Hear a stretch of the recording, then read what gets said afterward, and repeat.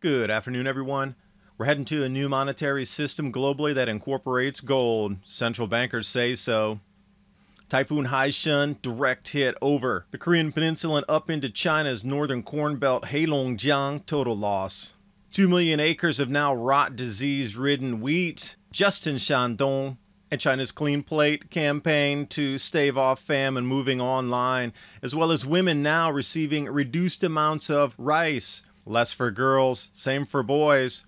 And my refrigerator top set up using a single grow light for microgreens, because we're going to all need to eat and grow our own food. And in the year 2020, it's so important to keep your body functioning at optimal performance. And collagen may be the closest thing we will ever get to a true fountain of youth. After all, collagen's the most abundant protein in your body and essentially the glue that holds it all together. Even worse, various lifestyle factors that you may have been exposed to, such as poor diet, lack of sleep, smoking, pollution, stress, all of these can deplete your collagen levels even faster. And the year-over-year loss of the most abundant protein in our bodies is the key reason that we start to look and feel older. When you're middle-aged, you're only producing half of the collagen you did in your youth. My focus is about digestive health, because the change in our diets from foods being unavailable and moving to seasonal harvests, and the entire spectrum of availability of foods is changing. There's so much more to talk about with the benefits of collagen.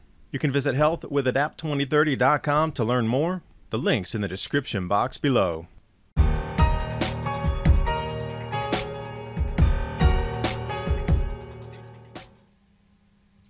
Starting off here, this headline, definitely an eye-catcher. Former central banker talking about the world's heading to a new monetary system. This is about the global reset where the dollar is going to lose an incredible amount of value.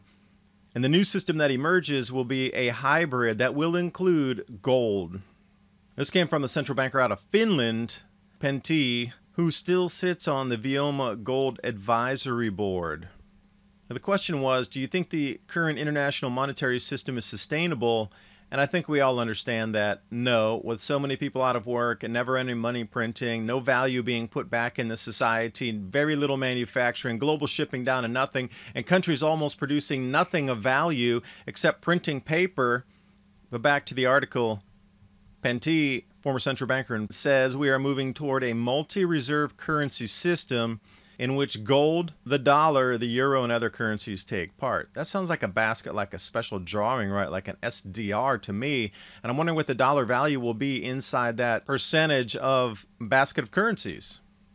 And the greatest takeaway from this is if gold is put into and assigned the greater role of a new monetary system arrangement, price of gold is not only going to stay stable for such a long time, but it's going to increase in value and hold that value because it's going to be part of the base, the basement, the cornerstone of the new monetary system. This also bodes well for silver. If we go through the gold-silver ratio over the last 3,000 years, it's generally around, 18, we'll call it, to 1.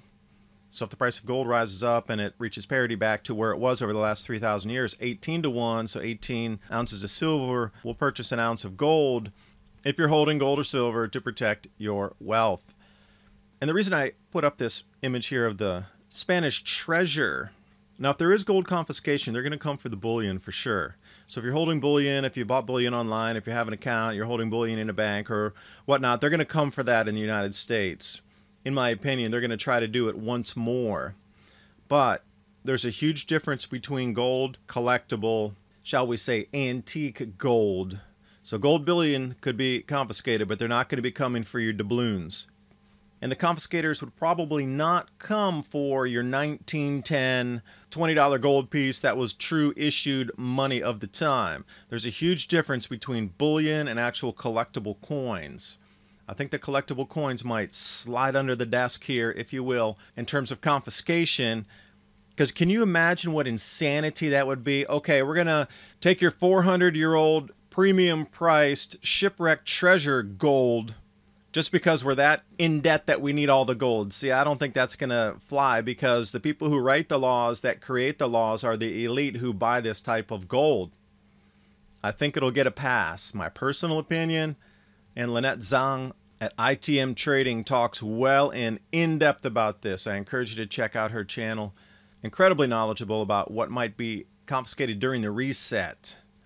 Now, how does this move into the food shortages? Well, if the food gets too expensive for you to buy it, you're going to pull all that money out of the general spending economy anyway. So the collapse is coming, whether this COVID thing here was not or is. Everything was in a collapse mode anyway. And this grand solar minimum driving food prices into the stratosphere is just a repeat in history. And then these powers that be knew the economy was going to collapse anyway. So if you can't salvage it, what would you do? It's a scrapyard right now. And paying 5x or 7x more for food, game over. Now, China's going into a famine at the moment, and to add insult to injury, typhoon HaiShen just ripped over the Korean peninsula with the highest wind speed ever recorded, the highest amount of rainfall ever recorded, and as you see, it transited over North Korea into China. This is a major, major wheat growing and corn growing area inside China. Now, currently growing corn, but if you look at the percentages, it's almost 25% of all production for China just got wiped out for their corn. Now, you know the central areas have had the biggest floods in almost 400 years. Bridges washing away that were 800 years old. And the entire warehoused and supply chain ready to deliver foods have been wiped out as well. Supermarkets haven't received deliveries in over a month in so many places. So how prepared are you in your homes? I mean, this is for real in China. It's almost a total wipeout of the crops. And now what they had anticipated to save the day in northern China, Heirloom, has now been wiped out. If I were going to steer a hurricane using geoengineering, that was the nail in the coffin that just took out China. Now, the price of corn is still lagging behind because at that gargantuan of a loss, okay, there's a little bit of uptick, but it should well exceed the 2014 prices. And the food crisis on Epoch Times, they have a full rundown. There's about 30 articles up there, but I just chose a couple real interesting ones here. I linked everything in the description box below. You're going to have to use some kind of translate inside your browser to be able to read a lot of these articles because they're full Chinese. So Shandong, which is a province in China, they have this thing called wheat stem rot happening. And it's covering 12 million mu, which is a Chinese measurement. 12 million mu is about 2 million acres. So you can get a gauge of the size we're talking about. Now, this is just one province with one particular type of crop. And even in the Chinese media, they're talking about the imminent food crisis. Now, we're not talking about a food crisis. It is going to go into full famine. China's out trying to buy what they can, but they're also being stonewalled in some areas where they're not able to buy what they need. And these numbers are looking dismal for the amount of food that they have stored that was wiped out, which they won't admit to or give figures to. And they've gone into this massive campaign of saving food. And even here, spreading food crisis, China's Horse Industry Association calls for saving food. So now they even want the animals to eat less because that animal feed can be diverted into human consumption. Think about that for a second. When will they start eating the horses? Because through history, the animals always go first. Pets, livestock, whatever it is, those are eaten first, and then it comes down to whatever's left in the fields and any kind of reserves, and then it's down to wild foraging, and when that does not work, there's a huge problem. Now, the experts at the CCP, Health and Construction Committee, are also talking about conservation of edible oils, soybean oil, corn oil, whatever it would be for cooking, and it also highlighting the food crisis. Now, Chinese media is not allowed to actually write this unless it's approved. Now, Epoch Times is trying to consolidate a lot of hidden figures and bring out the truth inside the murkiness of the Chinese media. Epoch Times, one of the top spots to go to get true Chinese media consolidated news, because they have reporters over there digging inside China to find out the real facts. And also, we're talking about the granaries here, and this is where a lot of lost storage had happened. Granaries wiped out as the floodwaters came through so many areas that had never been touched in hundreds of years. They thought they're impervious. They didn't really build them for flood damage or possibilities of flood, and the granaries were just completely saturated and wiped out. So in Jilin, this is another province, large number of these black worm corn. So it's a fungus that gets in after it's been wet and then the water recedes. We saw this up in Nebraska a couple of years ago in the United States, biggest floods ever recorded in the last 200 plus years in the US.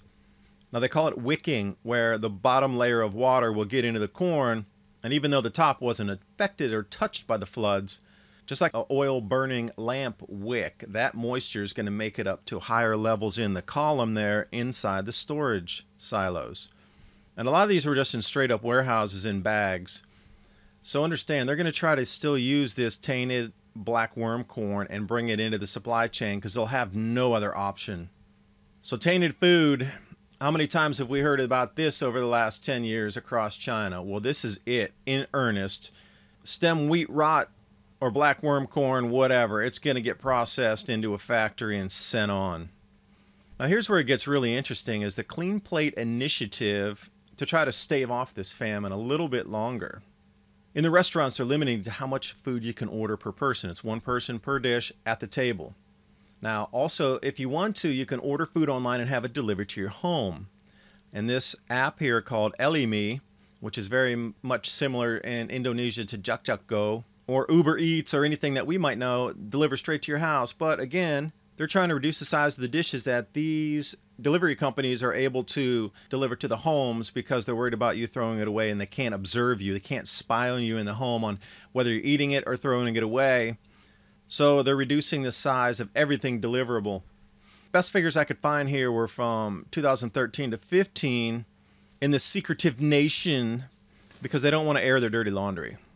So China's food waste mountain, they're looking at about 18 million tons of food waste per year. But again, figures are hard to come by, and those consolidating straight out of china.org.cn, that's a state-controlled media mouthpiece. But even with these figures that they gave back in 2015, 5 years ago, was so much food waste that they could have fed 30 to 50 million people per year. Now, since population grown, there was more wealth, people ate more food, ordered more dishes. This number had definitely increased. Not sure on the percentage. Like I say, numbers are hard to come by with this thing because that is dirty laundry over there they don't want aired. So then we find this most incredible, you know it's in play right here, right now. Tianjin Women's Lunchbox. In Guizhou, they're on loudspeakers with the propaganda every 10 minutes during meal times, in canteens and in cafeterias of all these businesses and factories and office buildings, whatnot. Broadcasting slogans, do not waste food. Posters on the walls, do not waste food. And also, wherever you go, you're inundated by the media with electronic promotion, whatever it might be, changing billboards, do not waste food, do not waste food. Everything's about food suddenly in China. And they reduced the amount of rice that women can eat across the board. So men get more rice than women now.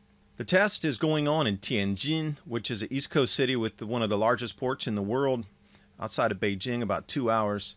Government mandated program, of course, government official. So when we come over and take a look at the August 26th Tianjin launching, they reduced the amount of rice women can have per meal from 275 grams to 225 grams. Now, approximately 28 or 30 grams per ounce. They're getting about 2 ounces less of rice than men for the same meal. Men get more. Plus the dishes are 2 meat and 1 vegetarian. They've reduced the amount of food females are going to be able to eat. So it's going to be up to yourself. And one of my solutions was, this is the top of the refrigerator, microgreens, using a grow light. So on the right, what we have is the mung beans, and on the left, cowpeas.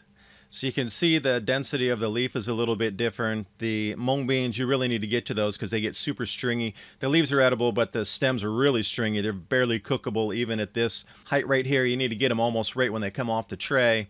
But even if you wait a few more days with the cowpeas, oh, they're so succulent. The stems just snap like a fresh pea. Incredible vegetable to cook. I usually trim off the bean itself and go for the leaf. I let the leaf get a little bit taller as well, another couple inches up, and then I'll go ahead and harvest that. But you can definitely see the difference between. Now this is what I'm doing as a single solution for myself, utilizing a refrigerator top for 2 or 3 trays of microgreens in my house, controlled. I have the fan up there as well. Get the humidity under control, but the grow light provided by Brad Buttrick at Hidden Harvest.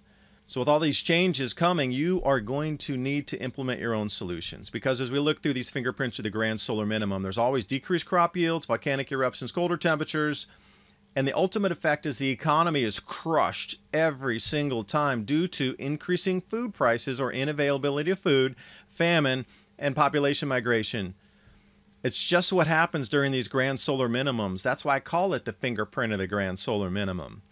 I talk more about this on my Patreon channel /Adapt2030. If you're interested in more information, join me over there. When China tries to buy what it needs, it's going to drain the world of any excess food. At some point, the countries are going to cut them off because they won't have enough for their own internal citizens. That's coming 2021. Thanks for watching. Hope you got something out of the video, and I'll see you next time.